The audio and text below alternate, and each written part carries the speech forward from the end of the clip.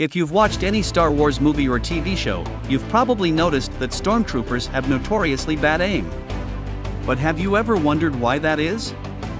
Well, it turns out that a Season 2 episode of Star Wars Rebels, Stealth Strike, provides a pretty good explanation.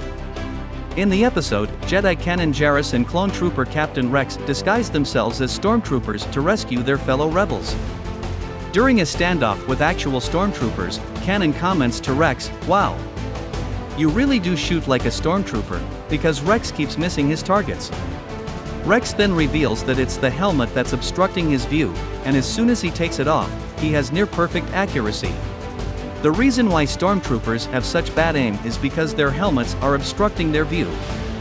It's a simple explanation, but it's one that makes sense within the context of the Star Wars universe.